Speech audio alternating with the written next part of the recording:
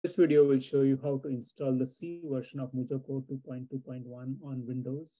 And then I'll show you how to compile the sample code provided by DeepMind and also provide you with a template which you can modify to suit your own purposes, that is to write your own code.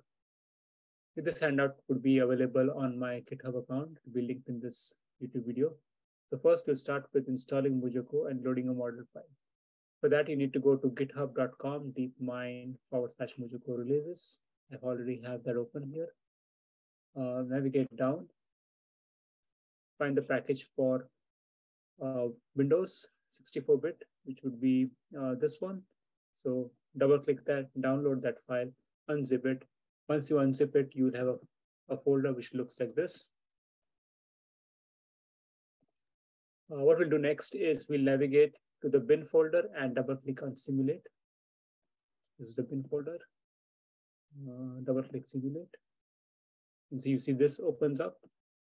This is the graphical user interface which can be used to modify model files. Then what we'll do is we'll go to the model folder, pick a model, in this case it will be the humanoid model, and then drag and drop it onto this GUI. So navigate back to Mujoko folder, go to model, go to humanoid. And then the way this works is you click humanoid, hold it on, and then move it and drop it to the GUI. Okay, so if you got this working, then you can basically view a model. Next, I'm going to show you how to compile C programs provided by DeepMind. Okay, where these programs are basically sitting in this folder called sample, basic.cc, compile.cc, and so on.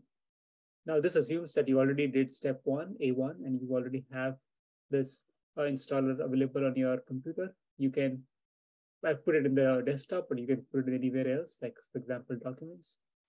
Now for running these examples or running these programs, you need the Visual Studio installer. So this is provided in this link. So click on that link. Once you get the Visual Studio installer, it has downloaded, you can double click it. When prompted, it will ask you these 5 options. In that you click desktop development with C++ and install it. It will take some time. Assuming that you've done all that and installed Visual C++, we can now proceed to get the DeepMind files working. Now, before you do that, you just need to do one more thing though, which is you need to download GLFW. So this is the web link, github.com glfw /glfw/releases. If you go to that web page, you will get something like this. In this case, the latest version of GLFW is 3.3.8. So download the one which is for your machine, Windows 64. Download that, unzip it. Once you do that, it will look something like this. Now what we need to do is we need to take a few files from here and drop them into this Mujoko folder. And those are instructions which are provided here. In particular, we have to do 3 things. We need to copy the entire include GLFW and put it in Mujoko into GLFW. So I'll do that first step now. So we have GLFW, go to include, right click this, copy, go to include folder here, and then paste it. The next step is we need to get this file glfw3dll.live, okay, and then put it in Mujoko live glfw3dll.live. So let's go to pick that up from glfw.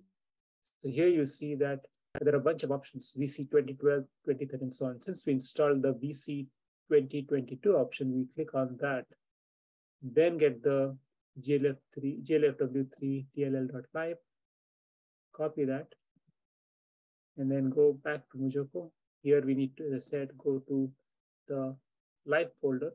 So go to live, and then paste it.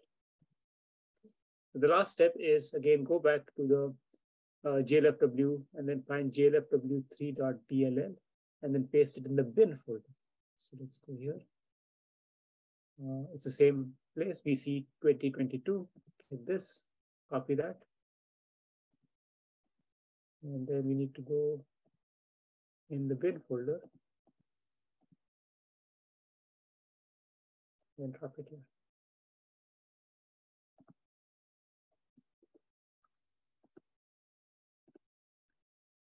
Okay, now we have got the required rendering files, that is GLFW. We go to the next step. Now, in order to run the make file, which is a standard way of generating C files or executable files, which are based on C or C++, we need to go through the command shell. Now, if you go to CMD and run this, it will not work. You need a special shell. This is the shell for Visual Studio X64 native tools. You can find them in the following way. You can go here and then type here X64 native tools.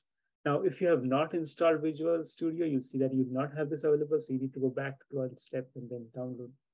If you click that, it looks very similar to the CMD, but it's slightly different because it's a different shell.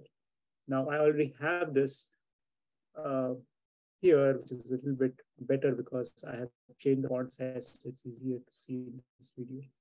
Okay, I also have put the instructions in this screenshot. You can view that. This is when you type in here on the left side, you should Visual Studio, you should see these options and you just choose X64 native tools. And once you have opened the shell,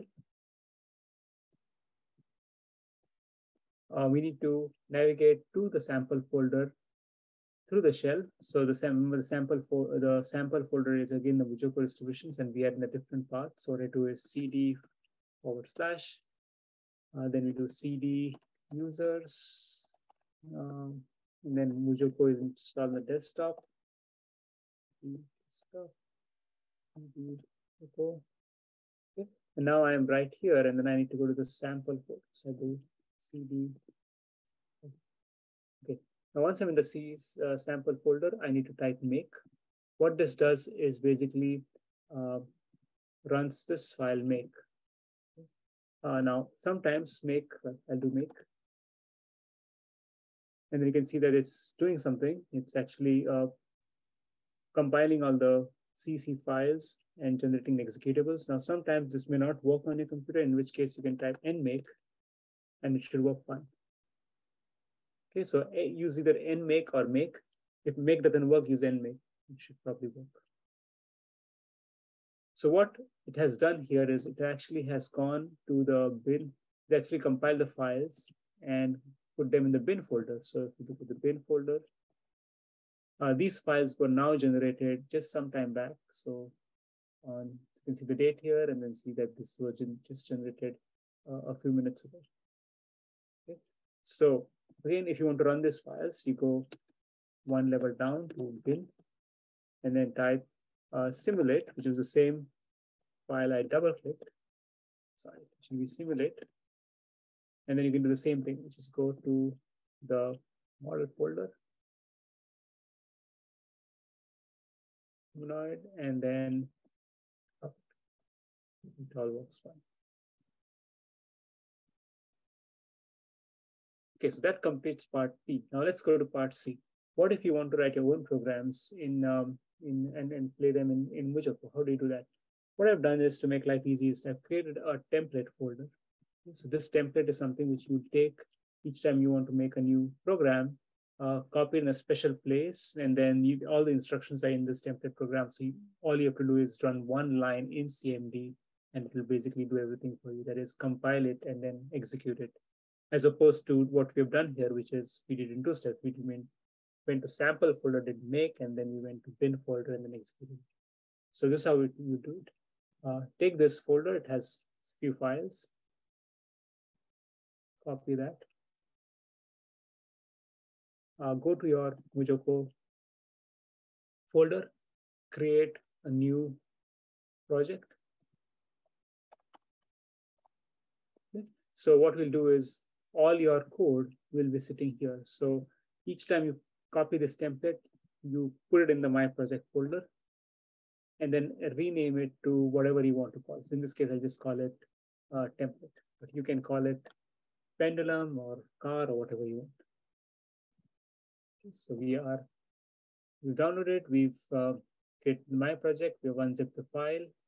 Now we need to do one thing, which is um, we need to take two DLLs and put in the systems files because they are needed for this program to render and run properly.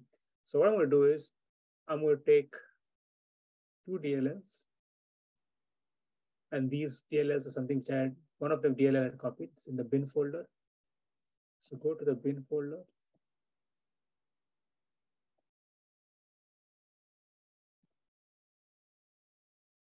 Copy these two DLLs, glfw3 mujoko.dll. And now go to C drive, go to Windows, go to System 32.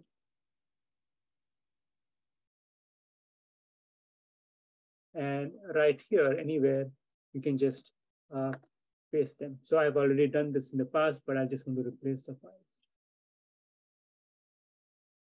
Continue.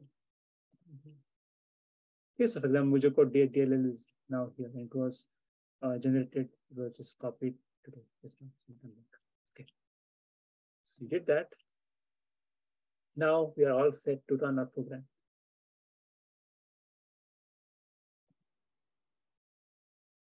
So let's go back to this folder. What I'm going to do is navigate to my project, navigate to template.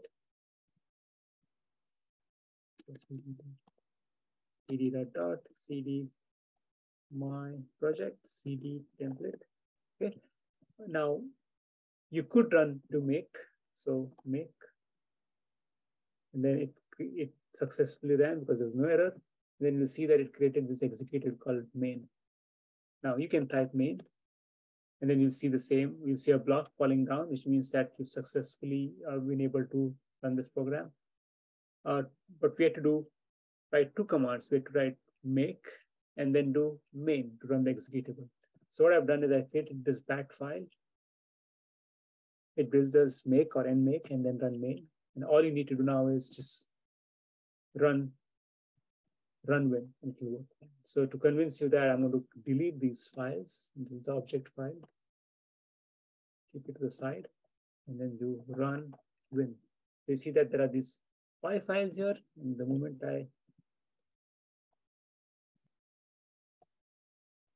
run this, I see the animation. And then right here, I have the new main file and main object files. So this is how you will write your own program. That is, copy this template and then modify the code, which is in the C file, main.c, to suit your purpose.